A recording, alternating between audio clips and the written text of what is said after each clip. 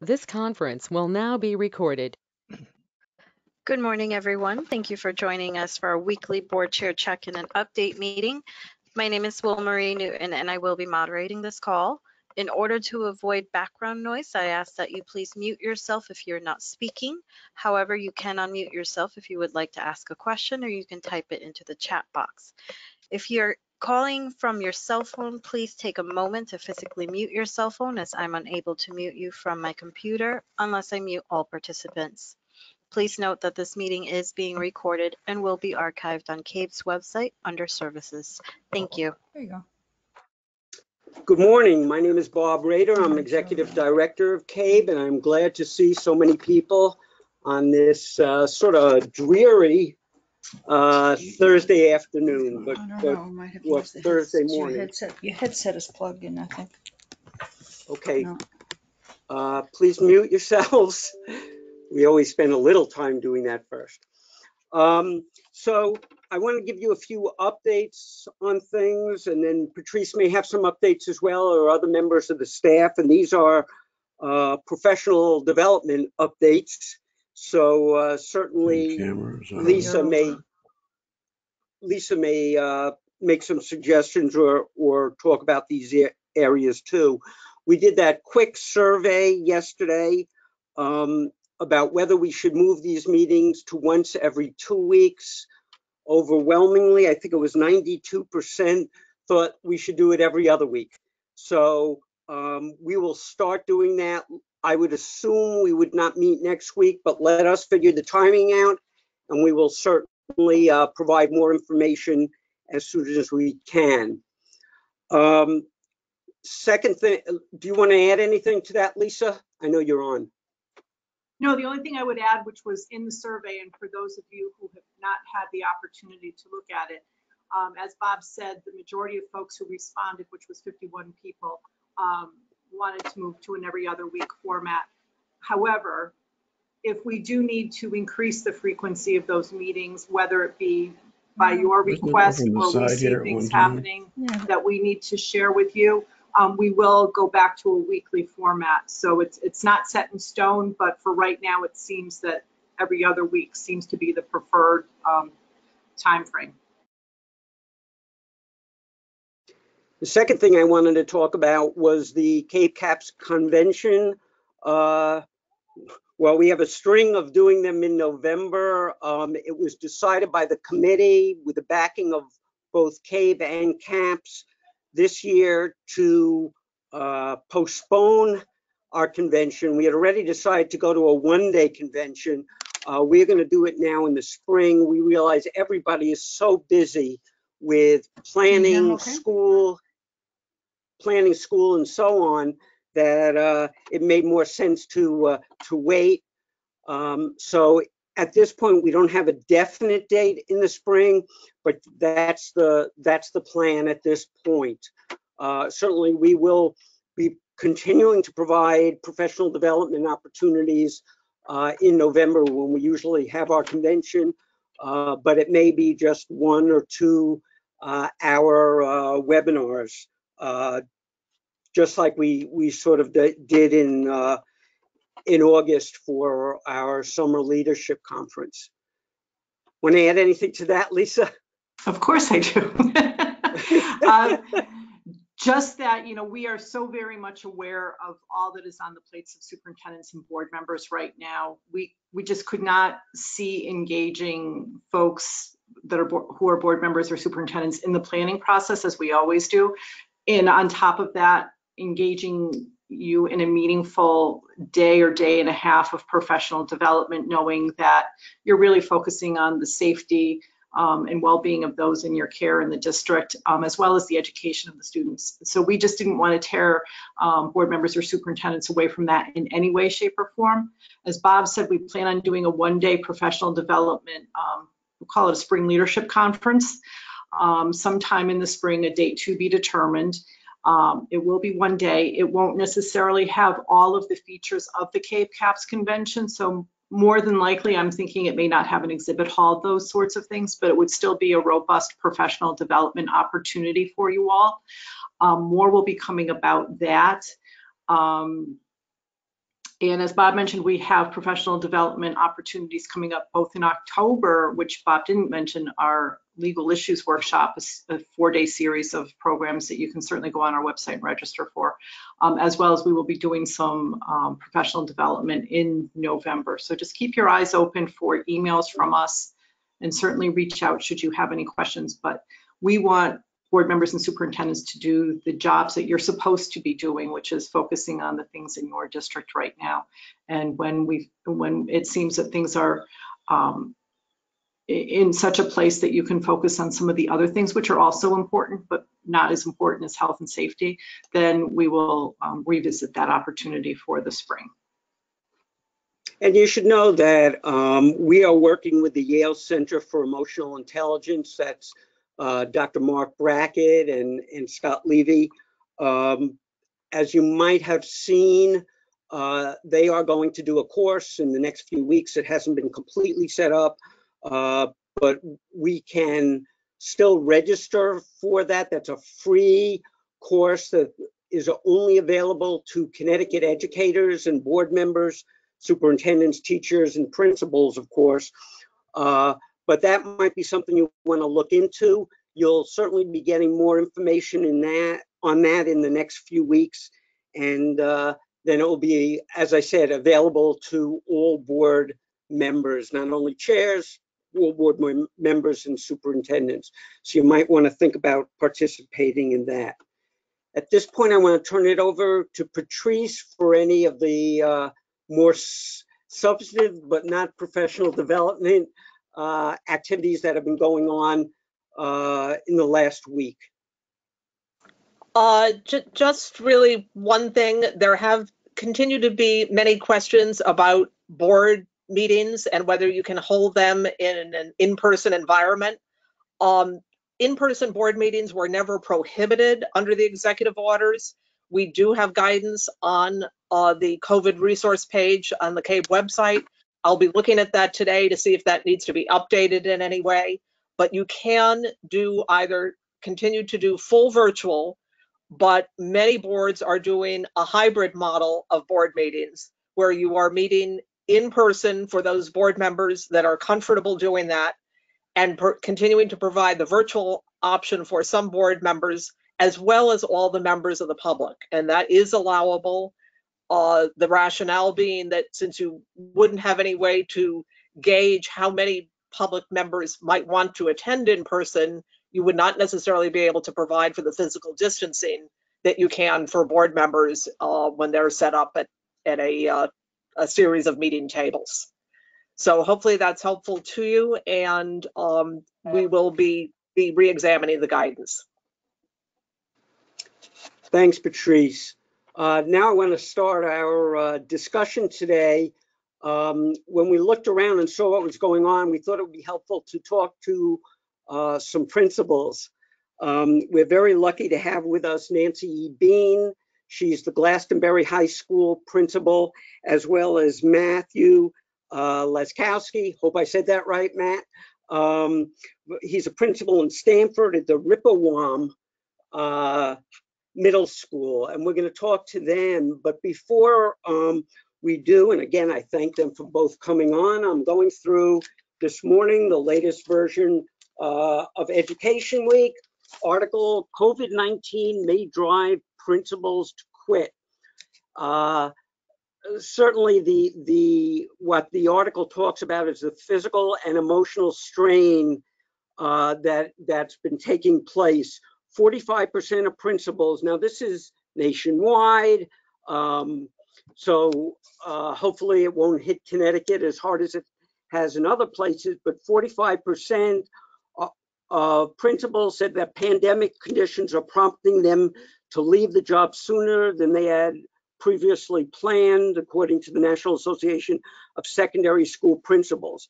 Slightly larger share, 46%, said that the pandemic has not changed their plans. So many are still hanging in, but certainly this article said that about 20% in a usual year would leave the principalships.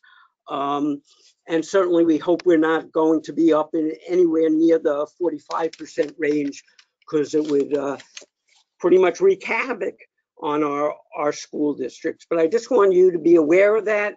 It's a good article in Education Week this week about it. If anybody wants a copy of it, please let me know. So Nancy and Matt, I'm going to sort of turn it over to you.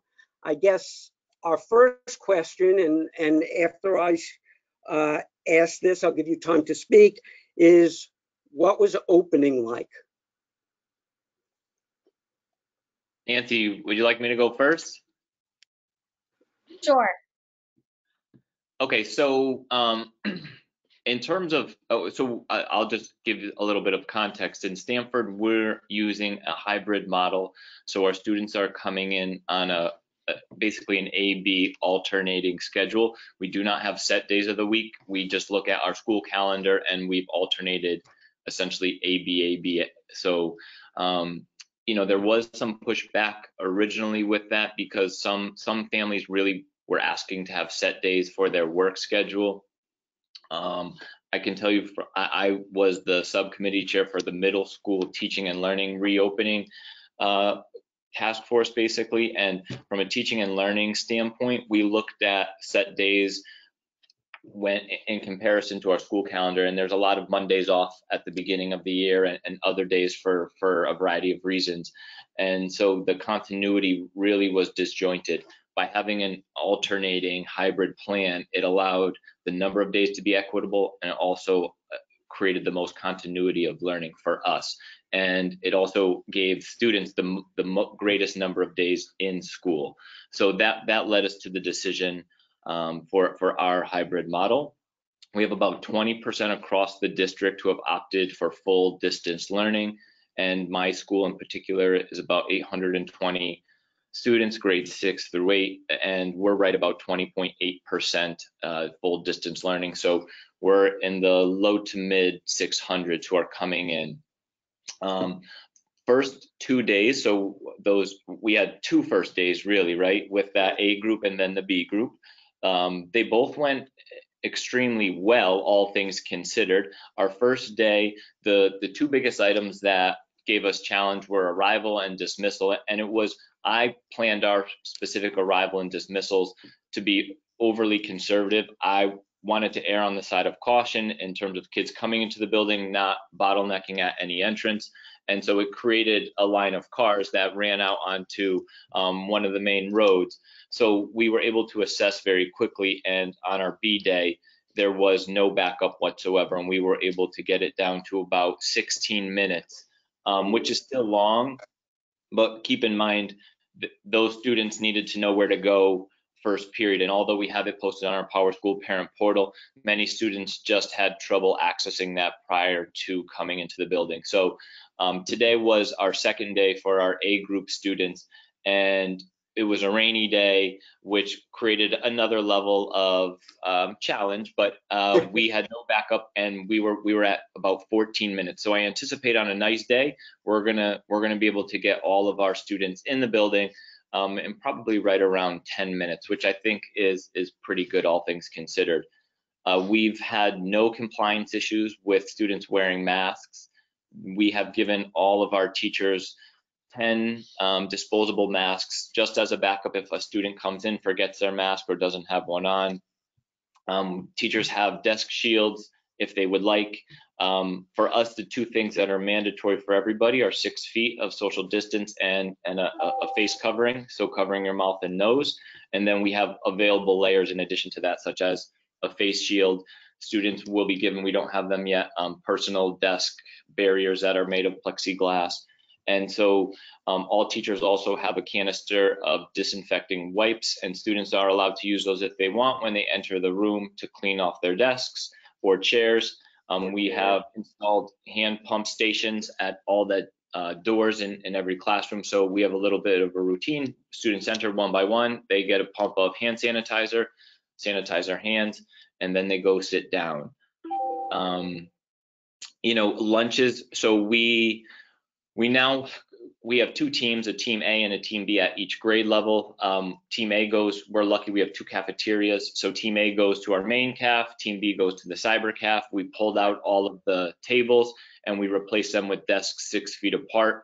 So I did have a little bit of a logistical issue with pulling out half the desks of the classrooms, and this solved the problem of storage by putting them in the caf and using them for lunches. And so we put letters on the floor in front of each row of desks, and then we put a unique number. So A1, A2, A3, all students have assigned seats for lunch.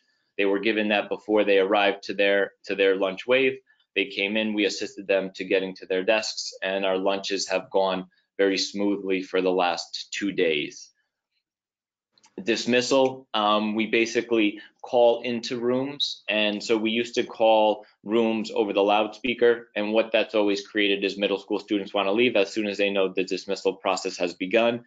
So by calling directly into the rooms, it does eliminate on the amount of students wanting to leave, and so that's gone very smoothly as well. The biggest issue on the first day was students needing to know where their bus was located and what bus they're taking. So we just gave several lists to teachers and stacked the deck with the amount of support staff who are outside to guide students to where they need to go. And I think that's pretty much everything. Obviously, if there's questions, I'll be happy to. But Nancy, I'll let you speak because I just said a whole lot. Thanks, Matt. I think you covered it. We had a similar schedule at the high school, Glastonbury High School. As a district and as a high school, our main focus was safety. Sadly, teaching and learning was the third priority, social and emotional learning, and thirdly, teaching and learning. So our focus was safety. For that reason, we provided masks, if need be, to teachers. We have face shields for teachers as well, if they so choose to. We also have desk shields in every classroom for teachers. They also have hand sanitizers in the classroom. In order to, we did a hybrid approach, meaning we also split our student body. So we have approximately 2,000 students that usually attend GHS. We now have students who attend Monday through Thursday. It's an alpha split, A through K. And then we have a Tuesday, Friday, and the L through Z students attend. We have approximately under 20% who chose e-learning for the entire time. And then Wednesdays are e-learning for everyone to ensure that we can have a deep clean of the building. We also did a block schedule, so students, and we have no homeroom. So we have students who take periods 1, 2, 3, 4. The next day is 5, 6, 7, 8, and we rotate that. We wanted to lessen the transitions in the building, which after observing it, it feels like my building's empty, having half the population in it. The students have no lockers. All students, there's signage throughout the building and on the floors. All students walk to the right-hand side. The no lockers certainly in observation has lessened any students gathering with each other. We also have only one person is allowed out of the classroom at one time. We have lunch waves, which we limited to 30 minutes at a time. And we have used our cafeteria. We used our gymnasium. In our cafeteria, we have approximately 170 students, 2 to a table. In the gymnasium, we have approximately 190 with 2 to sometimes 3 at long tables. After the first day, we realized that the cafeteria was a little congested. We then took over the library, which we had anticipated we might have to do. And so we now have approximately 70 to 80 students, 1 to 2 people at a table eating in the library. All our meetings are virtual. Clubs is a case-by-case basis. Some will still meet. It's a case-by-case basis, and some will also continue to meet virtually. The silver lining is that I think that the teachers actually like the block schedule.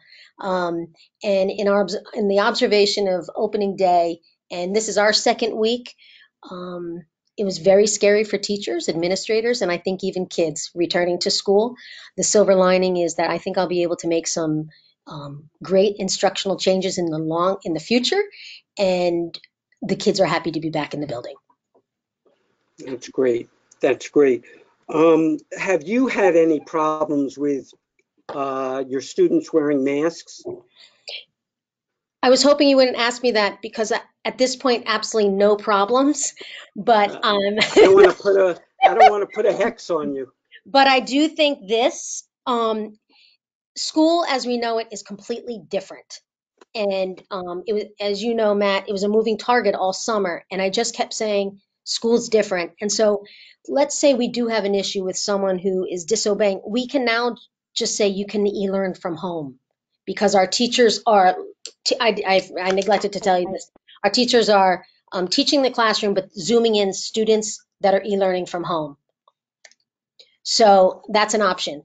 At this time, no, but every school year starts kind of smoothly. Overall, I think our kids really want to be in the building. And even though the schedule we provided allowed students to see their teacher at least once a week, and then most 2 times a week, and they want to be here. So I think so far, good. Good. Good to hear. Bob, I Go can just ahead. piggyback that real quick. You know, not to jinx it. Also, we've had really great compliance with our mask policy at our school. I think there was one student so far in the 3 days we've been open who forgot their mask, and I directed them right away to a staff member when they entered the building, and they were able to get a mask immediately. We had similar changes to lockers. We have no lockers anymore. And so our distance learning model, or e-model as Nancy describes it, and we did a couple trials in the summer of trying to live stream, and we felt that our infrastructure and hardware just weren't at a place where we felt comfortable. And so in the trials, served the role of the student. And in a few cases, I was getting frustrated trying to get the attention of the mock teacher. And I'm thinking, if I'm a middle school student, or any student for that matter, one of two things is going to happen. I'm either going to get frustrated and disrupt the class, or I'm going to shut down completely. And so for our situation, we just felt like that wasn't the best approach. So we have consolidated our distance learning sections. So my teachers teach 5 times. It's not perfect, but 4 of those sections for the most part are hybrid, and 1 is an exclusive distance learning section. And so far that seems to be going well. I would piggyback, Matt, that we had a lot of discussion over the summer if it was too much for teachers and for students. And we decided to try this. We already had a one-to-one iPad initiative for the last 5 years. And I think right now teachers are balancing how to operate that. And we've really taken a less is more approach, go slow. And with the block schedule, when something's not going right, you don't have to rush because you only have 44 minutes. I observed a class this morning, and this teacher had the students e-learning from home, all their faces up behind him on the screen, breaking them out into groups. This was a teacher who's well advanced in technology, and I don't think that all of my teachers are able to do that at this time, but we wanted as much contact kids to teachers, and it was an area that we wanted to focus on because when we went out in March, people weren't used to Zooming. People maybe not had as much contact with kids as we needed to as we move forward in this crisis.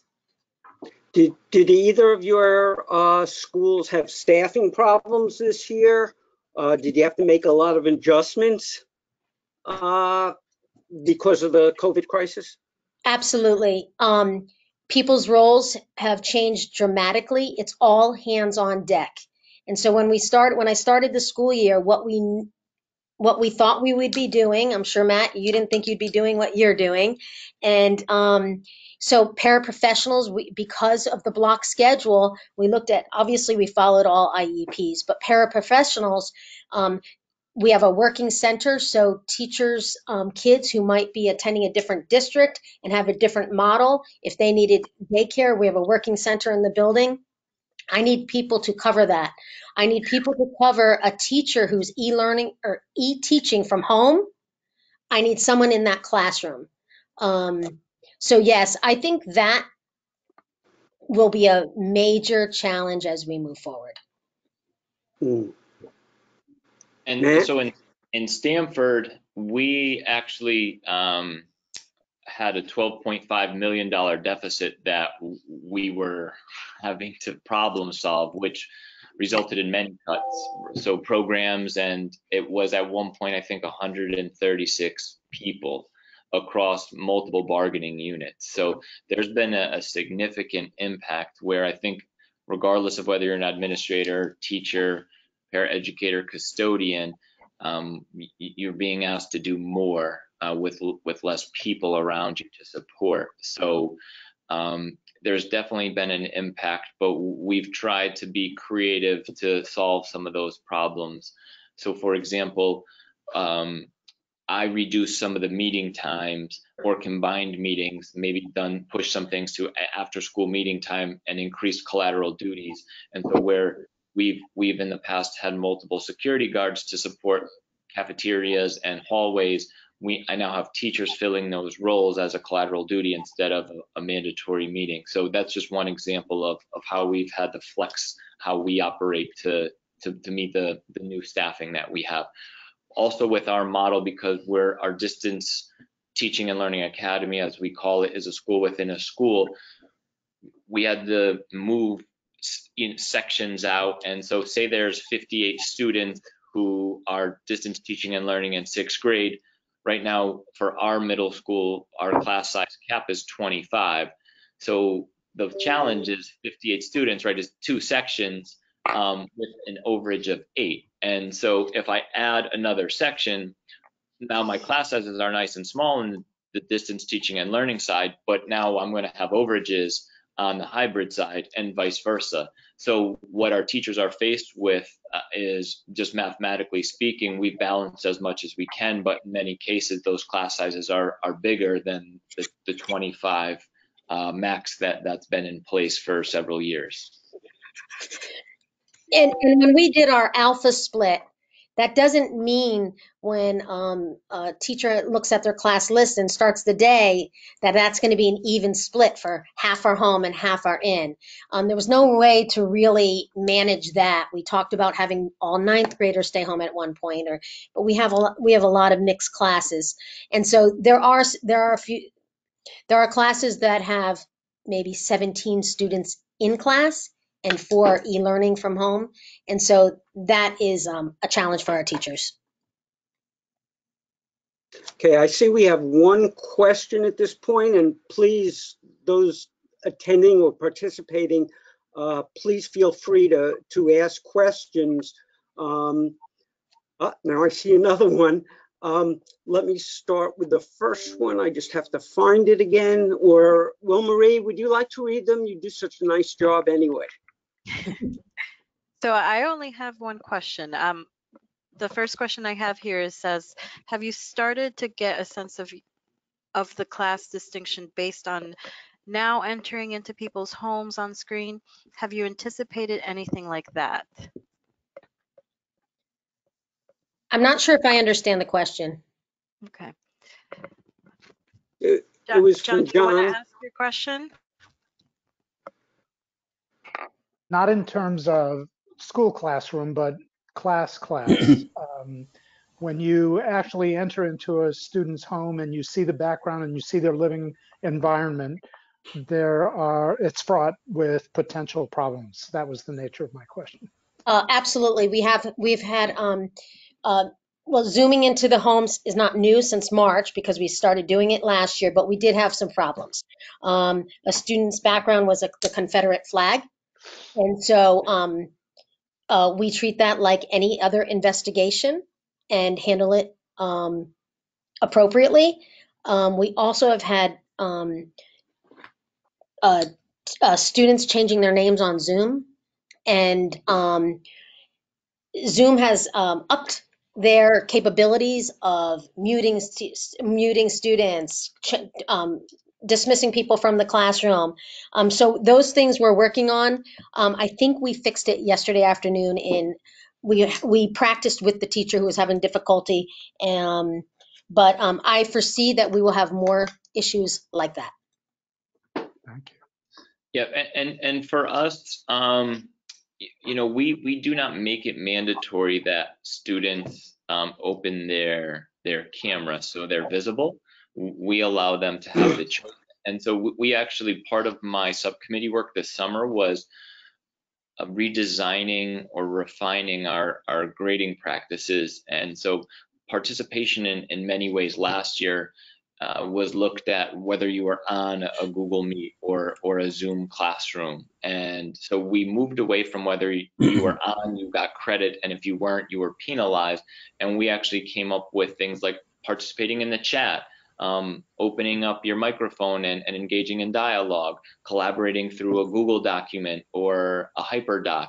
And so it's actually, we're looking at engagement as opposed to just being in attendance to gauge that. So if a student feels more comfortable to disable their camera, we're certainly promoting that, because for us, it's all about learning and not about the presentation of their room or their house or their faith, right? So that's the approach that we've taken locally here. And that's Bob, I'd like to make a comment. Can I make a comment? Who is that? Huh? Who is that? Herb Erico, Wellington. Oh, sure, Herb. I just, Go ahead. it's not in relation to what you're talking about now, but I just wanted to mention something that I haven't heard anyone talk about yet, but we're in Wellington, we're a small K-8 school, and we have moved some of our classes outside during the good weather so that we're not in the classroom and just in the open, so that it's worked out very well. And also we have a number of students that are home, but we're providing for them. And the classes are small. Larger schools, I can anticipate, would have more difficulty. Another thing we have done that some may want to think about, we have purchased some tents, large tents, and we are setting them up on the school grounds so that in good weather, and we can probably go right up until November this way, and we'll have our classes outside. Also, we have a fire department pavilion, which is right next door, and we're signing a lease with them to use that facility as also. So even though we have our buildings and we're still operating within our buildings, we are rotating teachers outside, and it's working out pretty good, really. The kids love it. I didn't mention with the block schedule, which is 80 minutes, we've encouraged continuously not structured, but for teachers to take their classes outside. We opened our patio and the cafeteria, which we haven't done in the past, for kids to eat outside. The kids love it, the teachers love it, and it's time for them to really actually get to know their kids better. I think they love it, and something that we would continue after COVID, after the crisis. Good. And so for us at the district level, I wasn't part of all of these conversations, but I do know there was some exploration into tents. So there were some obstacles with that. Large tents need to be permitted, and so that created one layer of challenge in trying to do that. As I mentioned, we had a large deficit that we had to deal with, and so purchasing and or renting tents was not necessarily an option for us. In addition, we're encouraging most classrooms to go as paperless as possible. And so using the technology that's built into inside has been very helpful. And if we went outside, it would have posed more challenges to be able to go paperless in the way that we're looking to do. So for those reasons, it just didn't make sense for us to go that route. But similar to Nancy, we certainly are encouraging our classrooms to go outside when appropriate, to utilize outdoor space for mask breaks. And one of the things that I'm actually looking to do, and I want to train my staff on this because we're certainly not all experts, is starting every single class with 30 seconds of mindfulness. And so for us, our policy is if you take your mask off inside, you can't talk. And so you take any student elementary, middle, or high school and say, take your mask off, but don't say anything.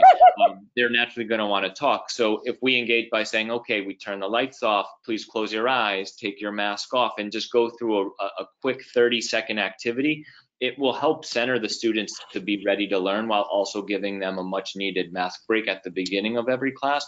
So that's something we're definitely looking to build our capacity on and roll out in the next couple of weeks.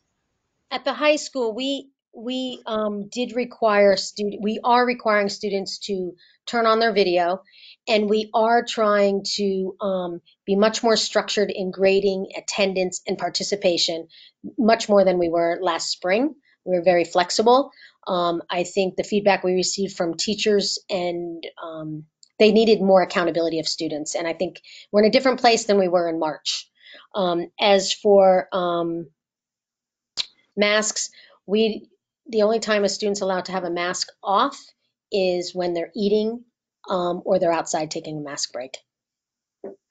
Okay, I found the second question. It's from Karen, and we're sort of running out of time, but what are you hearing from teachers? Did they appreciate the early PD days? Did that make a difference in building the confidence to come back?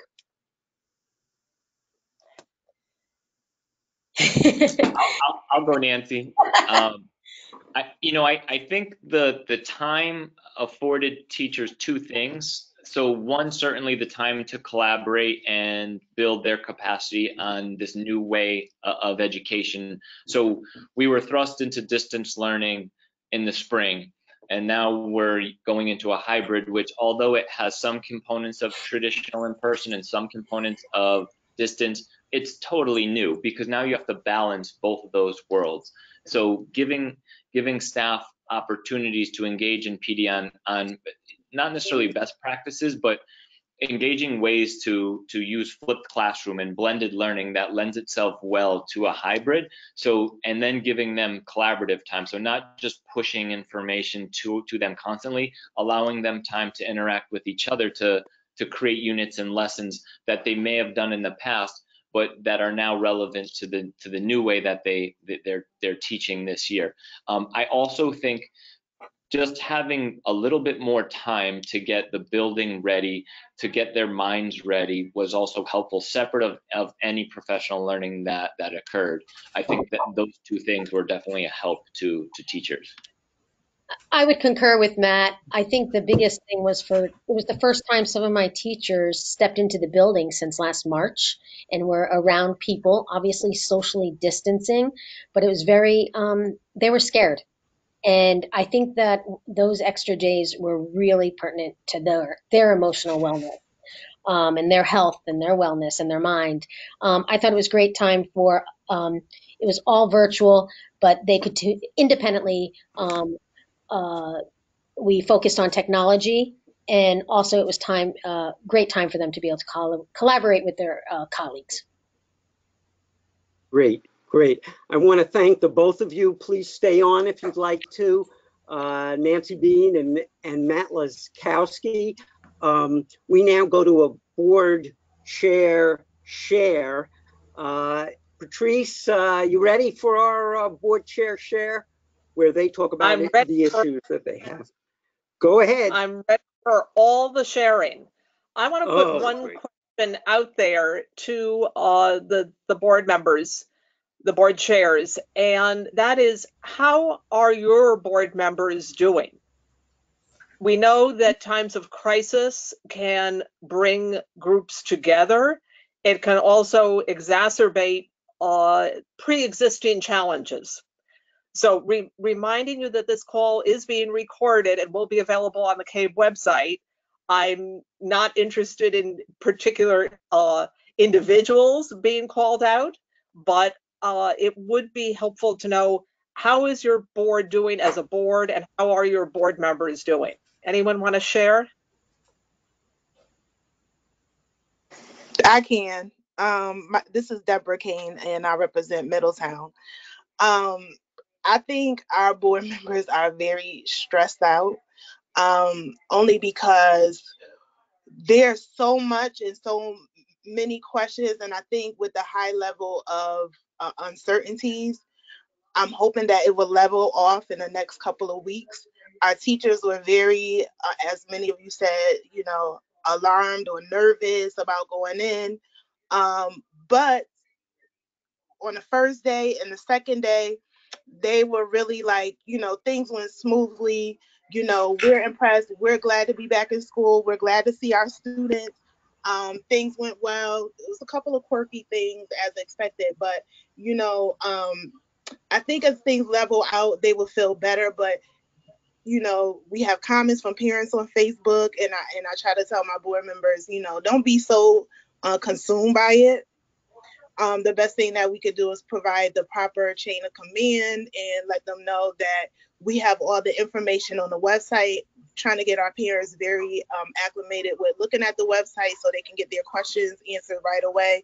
Also having technical support for them when they need help, just making sure that we have things lined up so that we can alleviate those stressors that our parents and our teachers have. But I'm hoping, we're trying to make sure and try to assure everyone that things are on track and they're moving. So I think in the next couple of weeks, not just the Middletown Board of Ed, I'm hoping that all of the boards will level off and, feel better about going back to school.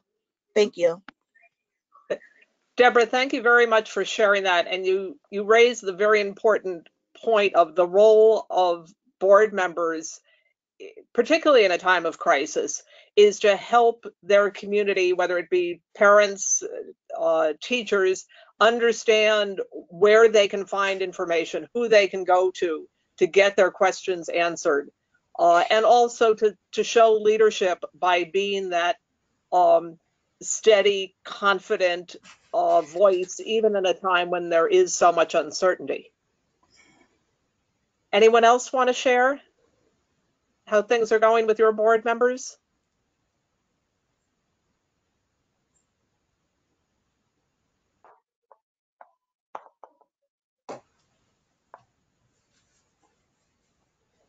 I see a comment that in Clinton, some members are all in. Some are finding it difficult to fulfill their board role because of challenges in their own lives outside of the board. And the board chair is trying to make it clear what they are responsible for and what's the responsibility of the superintendent, CIAC, the Department of Public Health. That's another very important point, the whole issue of roles and responsibilities. You are not the health experts. Some of you do have some background and some expertise in that area, but you are serving as a board member. You're still the policy-making body, and you are not going to make the call as to whether a school is closed for 2 days of deep cleaning and contact tracing. That's going to be public health officials and your superintendent making those decisions. I think in Brantford, aside from the fact that 2 members of our board have resigned pretty much after the start of our school year, our administration has been running on autopilot virtually, in both senses of the word. We met as leadership teams with the superintendent, assistant superintendent, board chair, vice chair, and secretary, and that we funneled out to the remainder of the members on the board just to kind of streamline our roles. So board members have been informed, they've been able to ask questions. We have not really met up until a couple of weeks ago when we had a town hall on reopening, and that was massive, with over 600 questions being posed by over 130 participants from the community. So it feels like it's been different for us from other boards who have been meeting and wrestling with their challenges. But it's worked so far. Good. And we'll point out that the resignation of your 2 board members was not prompted by the discussion that I had with your board about roles and responsibilities. The first thing they said was, all right, we're out of here now. No, it had nothing to do with that. They were actually very pleased with that. It seemed to be successful. Patrice, I'd Go just ahead. like to thank CABE for, I had to also go on your website to look for the roles and responsibilities for board members, because I think that, you know, our superintendent had so much on his hand. You know, he said he receives 300 to 400 emails a day. And then you had board members also sending 3 to 4 emails a week to the superintendent. And I had to say, you know, you have to understand that the superintendent has his hands tied to try to hold your question. If it's not something that's going to expose the board or the superintendent, to try to hold your questions and your inquiries until the board meeting. And just also letting them know that, and I said that earlier, you know, the best thing that you could do is give a parent or a teacher the line of command, who to contact with your questions. I said, because we're not involved in the day-to-day activity. And I think that's very hard for board members to understand, that you're right. We're here to hire the superintendent, look at the policies and procedures, and not get involved in the day-to-day activity. But I think it's so hard to decipher when you're a board member, because you want to be involved. And what I would like for CABE to do is just also put out a list of things that people should not get involved in, just to just to be clear, just to give some type of guidance, because you know, sometimes they are confused. But I did send a list that is outlined in CABE, just so that our board members have a clear understanding, and I think that it's working. So thank you for that outline. You're welcome. And we're going to use you as an ambassador for the role of the board chair in, you know, sort of managing the board, particularly in a time of crisis. I know some board chairs have said to their members, send me your questions first, because 5 of you might have the same question, and that means we'll only have to send 1 email to the superintendent, not 5. I think that's an interesting point, that more and more public citizens, parents, are finding their way to who their board members are, that never knew or never cared before. So I think there's a whole lot more of public elevation of what the role is and what your responsibilities are and what people think your responsibilities are. Sorry, this is Sheila from CABE. Thanks, Sheila. And Nick reminds everyone, this is in the chat, but I know some of you are calling in. CABE is happy to come out or virtually come to your board meeting and talk about roles and responsibilities. And it's often helpful to reinforce the work of the board chair, who is trying to help their members sort through that. I note that particularly several of you have commented that you have new board members, some of whom have never experienced a pre-COVID Board of Education meeting. So some of them are this month experiencing their first in-person meeting. That can be challenging. They don't have obviously the relationships that those of you who have been meeting in person for years have, and that creates its own challenges. Someone else has commented, again, they have 5 new members on the board and they are finding it a particular challenge. And that those board members that were effective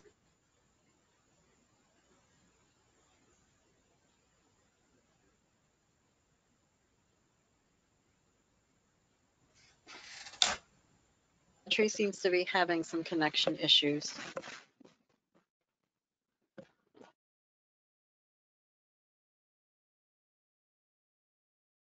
We realized the other day that we have some bandwidth issues in the office when a number of us are here and we're trying to be on the same teleconference. So let me help Patrice out at this point until she can come back. Other questions, comments, concerns that you think we should know about as we move forward?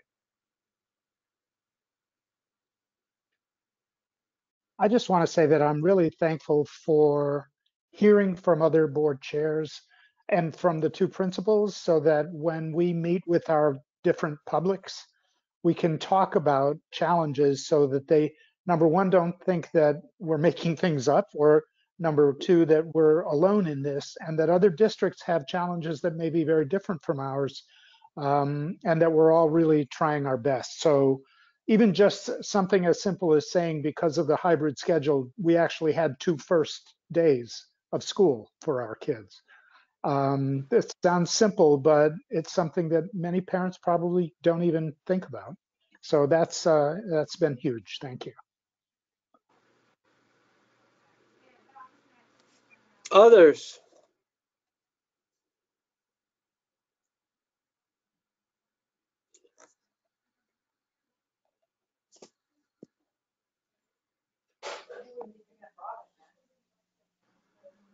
Another question I see, has anyone figured out how to have a public meeting in person with a 25-person limit indoors? The camera's right there, so I'm gonna watch this.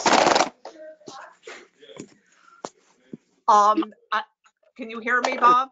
Yes, I can hear you, Patrice. What I would say is that's why boards have continued the virtual option for members of the public.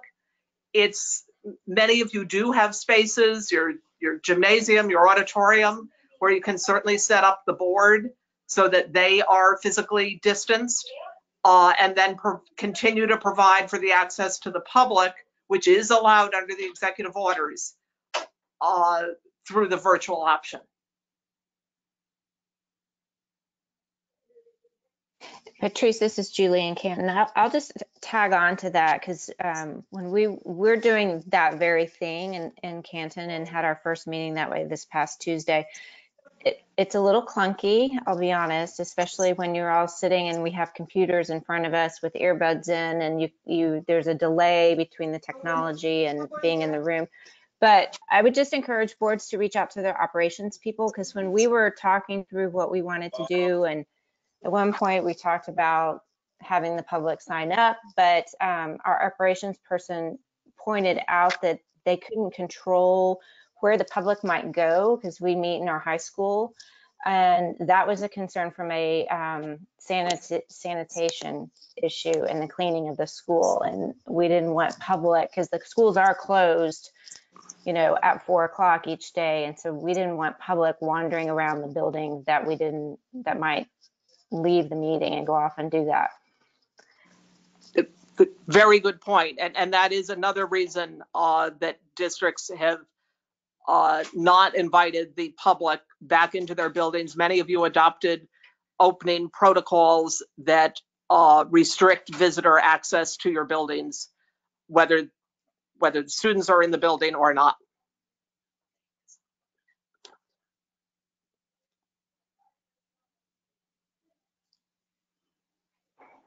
Are there other questions, suggestions?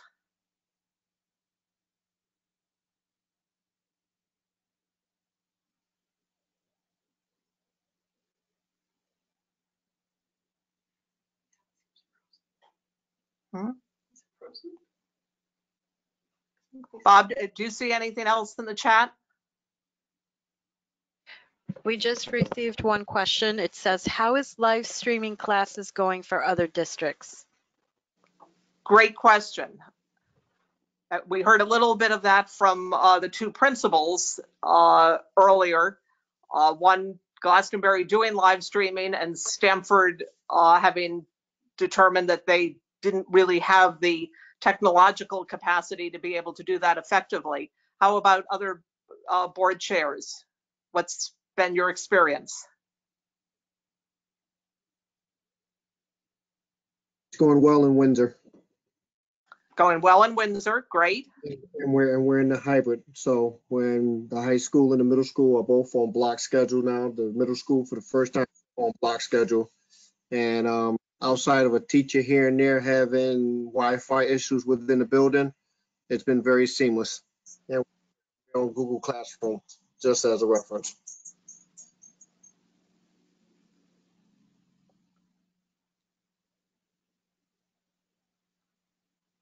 Well, Marie, I think there's another question in the chat. If you could read it, please.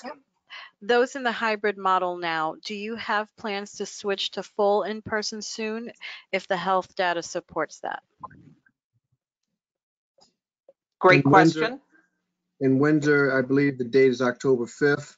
At this point, we're committed to the hybrid with the understanding we're prepared to go to full 5 days or go strictly distant. So we're prepared for all three scenarios at any given point in time. Same in Anyone Brantford. else? Yeah, same in Brantford. Bloomfield will go instantly to a virtual if we have to. Hasn't been a lot of discussion yet about going full face to face. Kind of waiting to see this if COVID comes back again. And Clinton also has the October 5th date for a possible transition to all in.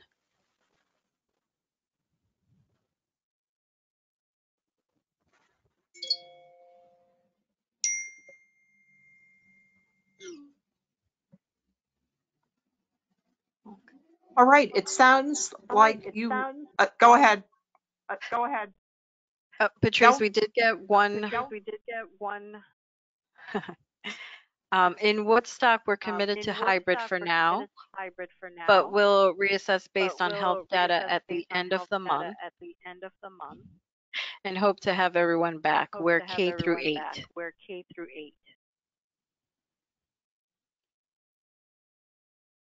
So it sounds like you all have had successful reopenings and have good plans in place and are working effectively with your administration.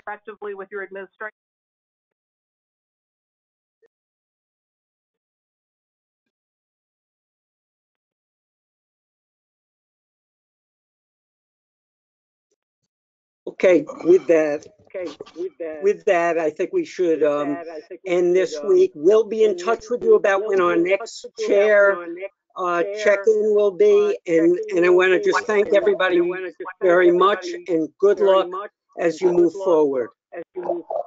Take care, everybody. Have a good day. Be safe, everyone. Let's see what happens when we have GR today. Thank you, Bob.